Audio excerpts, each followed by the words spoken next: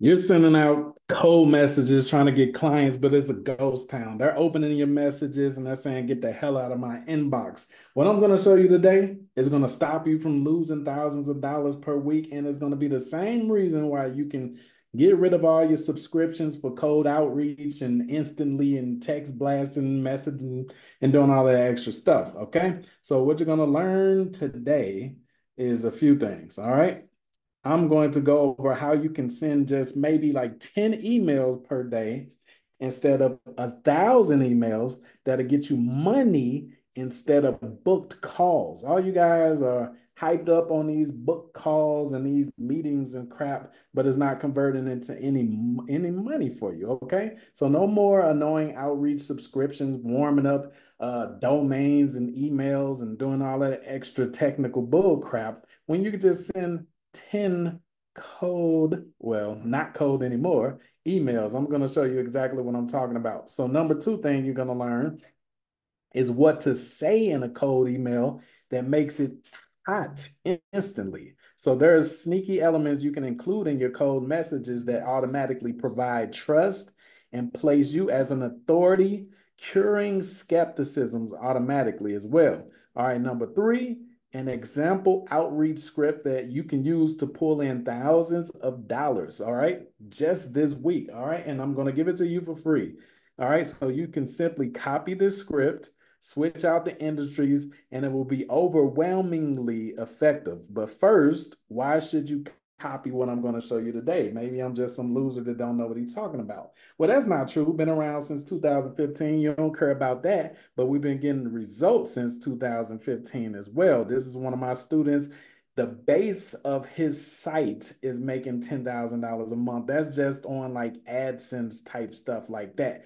But from this site, he also does deals, huge construction deals, and he also sells leads from this site as well. Okay, so that's like a six-figure to seven-figure site right there. Then we have Kim right here. Within 24 hours, started getting results, making thousands of dollars, guys. That's why you should be listening. So now there are 7 attention triggers that instantly make your cold outreach hot. All right. This is why you no longer have to send out thousands of emails per day. It sounds exhausting. It makes my head freaking hurt. You understand what I'm talking about? When people say, oh, warm up instantly for 2 weeks. I used to preach that dumb stuff too. No, we ain't got time for all that. All right. So, 7 attention triggers that will instantly make your cold outreach cold. So, automaticity, activate the senses. So, what do we mean by that? All right, we're going to use words that activate the senses. All right, they can help make your communication more engaging and memorable. All right, these are sensory words, and sensory words evoke imagery. All right, so you want to be able to get them seeing what you're saying, like Cassidy said. My words like movies, you can see them when you play them, right? Like, okay, so feelings and experiences, that keyword right there, because a lot of cold email, cold DMs is cold, is robotic, is not like you're speaking with a person. They don't have a feeling from when you send them a message. Like, what can you do? All right. So now next, we want to do framing. All right. So contextualize your argument to appeal your audience. All right. So A, understand your audience, knowing their values and concerns. Tailor your argument to what matters most to them, not to what matters most to you. You don't need to tell them all about you and what you do and how you're happy they accepted your email. Oh, how's the weather there and all of that bull crap that most people do. All right. No, it's about them. Okay. So tailor it to them. Use their language. So this might take a little bit of research for you guys, but guess what? It's 10 times better than setting up instantly, buying domains from hosting providers and doing all this extra stuff when you can just take 10 to 30 minutes and learn about the people that you actually want to partner with, right? Speak to them like you actually know them, okay? So watch this. Use their language, speak in terms they understand and relate to. Speaking with a realtor is going to be different from speaking with a plumber, but you guys send out emails and DMs the exact same way. All right. So define your objective, be clear and like be clear about your goal, know what you want to achieve, and keep it in focus throughout your argument. All right. So now, C, what you want to do is structure the argument. Start with a strong opening that captures attention and clearly states your position. Present your main points logically and coherently. Use evidence, examples, and reasoning to support each point. Summarize your key points and restate your position, emphasizing the benefits of importance of your argument. Now, a lot of y'all are like, hold on, this must be like we're gonna send them a narration, like a narrated book, a story. Like, is it really possible to do all of this stuff in just a couple lines of an email? Yes, it definitely is. And I'm going to give you that example in a minute. You're going to literally see all of these points inside an example code email, or it's not really code anymore, is it, right? All right, so D, use strong evidence, facts, and data. Provide reliable data and facts to back up your claim. Now, 3, disruption, break expectations. And just a little preview down here is like this is the email right here, but we'll come back to that. I just want you guys to know that I actually got it sitting there ready for you. Okay. Pause. All right. So break expectations. Okay. It's things that they already have made up in their mind when they open an email from an agency, guys. Okay. So you want to break expectations. You have to break their thought patterns. Extreme personalization. And this is why you can't use these tools, these blast tools and stuff. Now they're coming with some good AI right now. But as of this year, guys, you can't personalize every single email. You might be able to switch out their name, maybe include a few elements that make it a bit better, maybe 10% better than your typical email blast, but it's still not extreme personalization, guys. Okay. We want extreme personalization. That's what's going to get them to respond. All right. It helps because they know you didn't just scrape and blast the same thing to everyone. Now, even though we're in business and everything, and it's not an actual relationship, nobody wants to be just another. Oh, I bet you send that same message to all the girls out there, don't you? Yes, that's what they think. Like, oh, so you just sent this to everybody. Even though you're like, duh, it's a numbers game. They don't care. They don't want to be just another person on your damn list. They want to be important enough. So this is another thing you can do. Challenge their assumptions. You let them know, hell, I bet you thought I just sent out a text blast or a blast, didn't you? I bet you didn't know I know too much about your company, did you? I bet you didn't know I was sitting in the front row at the movie theater that you own, did you? Right? Like, yo, I'll get them. Like, I'll let them know, hey, the street, like the interception, the intersection of your street is this and that. You know, you got a Popeyes on a block of your street, and you got a car dealership at the other end. Like, dog, it looked like I'm standing outside their building. They're like, yo, this dude did not blast this message out there. You understand? So give a fact about their company that maybe even they forgot about. All right. So next, reward. You want to create desire. Okay. So in order to do this, you must fully and completely understand their pain points. All right. Then you use a combination of relevant storytelling and relatable metaphors intertwined with your solution. Okay. So the story can be something like, yo, this Party Bus company was failing, man. Like they were like 3 weeks from closing. They were getting all these notices and everything about closing down and everything. And they were trying to get loans from the bank. Nothing was happening. Nothing was working. But then they ran into us and we said, whoo, man, your situation is horrible. But let us see what we can do. We cracked our knuckles and we rolled up our sleeves and we plugged in our solution. And ta-da, this company is still alive today, right? So that's literally how you create desire. If they got that pain point, they're like, man, I want my story to end out like that, right? Okay, so now reputation, establish credibility. Now, this is simple, guys. This can be as simple as including testimonials, as you just saw I did a minute ago, or name dropping someone you're connected with that they know of. So, for example, if I'm trying to get auto, I mean, Jiffy Lube. If I'm trying to get Jiffy Lube as a client or a partner or something like that, I will name drop AutoZone. Yo, it's something that AutoZone is doing that you're not doing. And the shame is that you're right across the street from AutoZone, and I see cars go into AutoZone way more often than they go into your lot. It must be embarrassing being across the street from AutoZone and seeing that. Like you're admitting defeat, you know?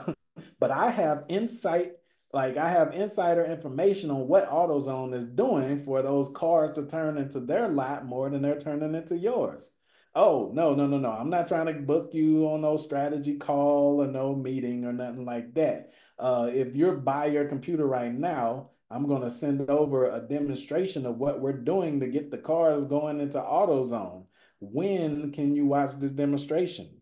Boom. There you go. All right, so now mystery. Leave things incomplete. You want to give them enough information to know you're not a scam. Also, you want to give them enough information to know that it's clear that they have a problem because most companies think they're doing good until they're not, and that there's a solution out there that they haven't tried. They haven't tried the solution or they wouldn't have had the problem. Okay, so this makes them curious. All right, so next, and then we're going to get to the example email. I know everybody's ready for that. Okay. All right, next we're going to acknowledge. Okay, so you want to acknowledge, contribute to your audience's identity. Okay, so reference a personal goal of theirs that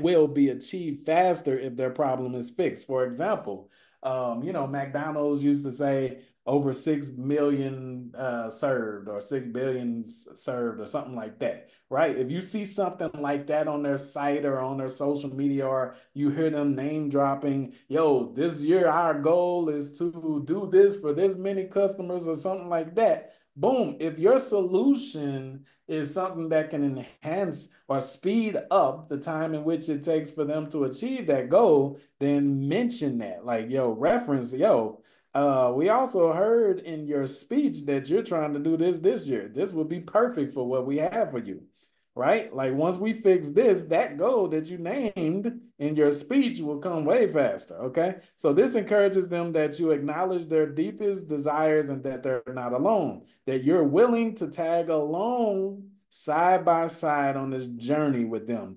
Now, dun, dun, dun, the time you all been waiting for. We're going to look at the example email. Okay, so email, including attention triggers. So we used a party bus for this example because this was one of the niches we teach our anti-agency students, anti-job students to make money with. Okay. All right. So here we go. These are some companies in Atlanta. You might recognize them if you're from that area. So remember all of the triggers we talked about, the attention triggers. Most of you guys started out with, hey, hope I'm talking to the right person, or to whom this may concern, or some crap like that. No, no, no, no. First off, I want to hit them with an attention trigger. And there's really no bigger attention trigger than these two words right here. Your indicates to them that I'm talking to them specifically. So it makes it feel more personalized. Now I'm not just blasting this out. And then it doesn't get no more personal than their actual name. Oh, so they know I'm talking to them specifically. Okay. So your legacy elite and their wow party bus. So what am I doing? I'm putting attention triggers, and I'm putting trust triggers in there so that they know that I'm not scraping this. They know I'm not just blasting this out to everyone. I named one of their competitors. So they know for a fact that I at least went as far as to like researching who they are and who their competitors are. Took the time out. Okay. So your legacy elite and their wow party bus are right next to each other. So what am I doing right there? I'm creating friction. I'm creating beef. You understand what I'm saying? Like, oh, nobody wants to be compared to someone else, and nobody wants to lose to someone else. So I said, wow, party bus, and you are right next to each other. Now, remember what it said about acknowledgement. They want to be the top black owned party bus companies in Atlanta. So I said, you're both black owned. Now, we're going to go to the part where it talks about mystery and curiosity. I say there's just a few things they're doing to steal easy bookings right up from under Legacy Elite.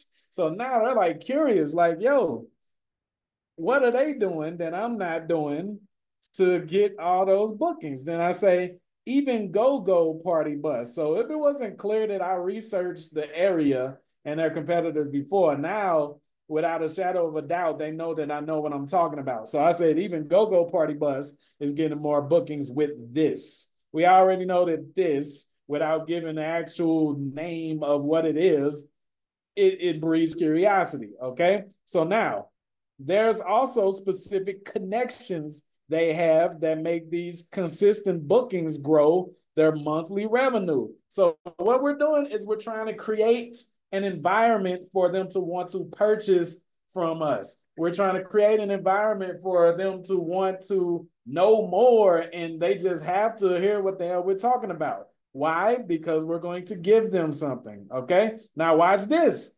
Remember, it said one of the things that had to be clear is that they have a problem. Most companies don't think they got a problem. As long as they're surviving, they're not panicking. That's a bad thing because survival can end quickly. Okay, so watch this.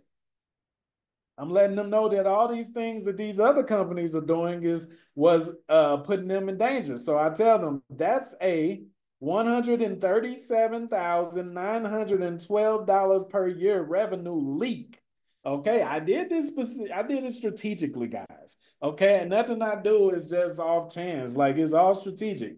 Okay, so this right here makes them think I actually sat there and did the calculations, and then I put this word leak right here instead of telling them they can make money. Nobody wants to lose money, right? Like you don't have to, everybody want to make money. They say they want to, but when it comes to gaining the motivation and drive to go and actually make the money, people are lazy. But when they think they're leaking something, your car leaking, your cup is leaking, you know what I'm saying? Your refrigerator leaking, or your bladder is leaking, whatever it is. Whenever you feel like it's a leak, you like, oh snap, I gotta hurry up and fix that. I gotta hurry up and plug it up. So I'm very like, yo, I was a behavioral psychology major. You understand what I'm saying? So I know what I'm doing. So this makes them think that I actually calculated how much they're like losing. And this right here, like without a shadow of doubt, lets them know that they're losing money, right? We actually want them to gain that much, and you're going to see that in the next part. But if we tell them that they're losing that, they'll be more keen on taking action. So we tell them you have $137,000 revenue leak that we can plug with a simple 1 month. See, I'm including details because I'm answering everything. I told you in this little small email I was going to answer so many questions, didn't I? See, this is why you want to get in the agency to partner program in the first pinned comment. We show you how to be a genius like this, baby. And it's simple. Okay. So we answer everything. How difficult is this? Is this gonna take so much effort? We say it's simple. Okay. How long is this gonna take? Because we ain't got all day to be paying you guys 1 month. Okay. Well, like how much is this gonna cost? Because we don't have a big monthly budget, 15K. I don't say 15K per month. I just said 15K. This is a product. This is not me getting them as a client. We don't get clients. That's the old agency model. We get partners, baby. Okay. So 15K solution. You guys, and we framed it. Remember, we talked about framing? All right. We said the big number first so that this number wouldn't seem too much. If I come in your house and your roof is leaking, and I tell you that you have, oh my God, if you leave it like that, you're going to have a $50,000 or $60,000 re-roof bill on your hands that can be fixed today for only 3 grand. 3 grand don't sound like a lot because you just told me if I don't fix it, it's gonna be a 50 or $60,000 problem. You see, so this is a way of making your high ticket stuff seem small. Frame their problem, their real problem, as something gigantic, and the solution as something tiny. All right. For if you did marriage counseling, right, and you wanted to sell your high ticket marriage counseling package for 30, $50,000 or something like that. If you just tell them, hey guys, I have a $50,000 marriage counseling package, they're gonna be like, woo, man, that's a little hot right there. I don't know if I can do that. But when you add up the fact that he's going to have to part ways with 2 houses, 3 cars, plus child support, plus alimony, and he's going to be working for the next 10 years just to maintain his living and hers, which would come out to millions over the next few years, possibly depending on like their lifestyle and stuff, then 50 and $30,000 is nothing. Do y'all understand? So we're doing all of that psychology in this small little email right here. Okay. So now watch this. Instead of saying it made what we have made somebody some money, we're going to use it. We're going to flip it. It kept Wild Party Buzz from missing out on an extra 140K in the past 90 days. Do you understand? Because I'm showing them that they're missing out. I'm showing them that they're missing out instead of telling them what they can make. Ooh, yeah, you want to, they're strangers, so they don't trust you, they don't believe you, and doing all of that extra stuff. So it's easier to take them, like go with their pain points and try to take them away from that versus trying to take them towards pleasure. Like if you frame it like towards pleasure, like, yo, you gonna be living a good life, you know what I'm saying? You're gonna be on the beach, you know what I'm saying? We're gonna automate your party bus and do all of that.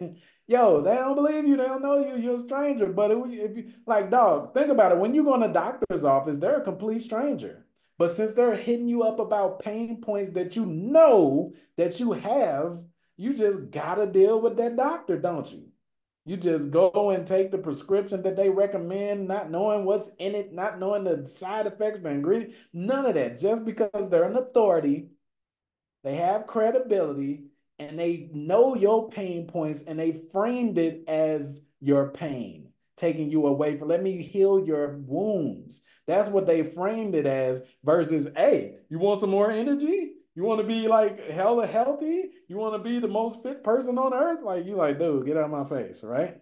Okay, so this is how you do this. Okay, so now, like I said, for you busters, no, I'm just playing, but for you agencies that have all of us on calls with these people, getting, like, dog, do you walk in Walmart and have to get on a call to buy some, food or something? Or do you have to go in Nike and get on a consultation to buy some shoes? Why are y'all doing this to us? You're making all this stuff like difficult. You causing friction. You putting a barrier between us and money by training the local business owners into thinking every time they want to purchase something from an agency that they got to get on some stupid damn call. Like, no, stop doing that, man. Right? So they're busy and you're busy. So I even addressed that because remember we talked about breaking expectations, right? Disrupting their thought patterns and stuff, normal thought patterns. They're always being asked to get on a call. So guess what I said? Everyone's busy. No need to book a call. See, they're like, huh? What? They never say that, right? So let's get straight to it. If I sent you a I said five demo. Here we go. Let's fix this live. If I sent you a 5 minute demo clip showing this fix, we use the words for a reason, guys. It has to be clear that they have a problem. Business owners are prideful, even when they're close to closing. If you guys never watched that show, The Profit with Marcus Lemonis, please go watch it. Even watch Shark Tank. Like you'll see business owners on the verge of closing and they still got so much. You got to let them know. Yo, dude, y'all about to be some bums in a minute applying to work at McDonald's if you don't let us help you. Then you got to let them know. Okay. So we say if we sent you a 5 minute demo clip showing this fix, how soon could you view it? All right. Is a reason why I said this, letting them know my time is important too. So I'm trying to confirm that you taking this serious. I'm not going to send this unless you're actually going to watch it. Then I let them know this is time sensitive. I want to know how soon could you view it? How soon could you view it? If you tell me you'll view it tomorrow, then I'll send it tomorrow. If you tell me you can view it today, then I'll send it today. Whatever, blah, blah, blah.